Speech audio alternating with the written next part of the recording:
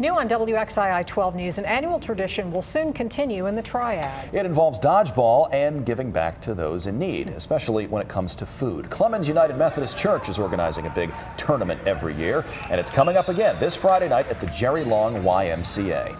Teens pay $30 to compete, and all the money goes right to the Clemens Food Pantry. A canned food or cash donation also gets you in to watch the action for free. And each year it's grown successively after that.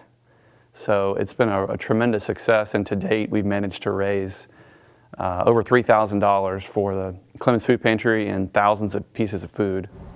Organizers say they average 20 teams each year and more than 450 people attend. They got the idea after seeing the movie Dodgeball years ago.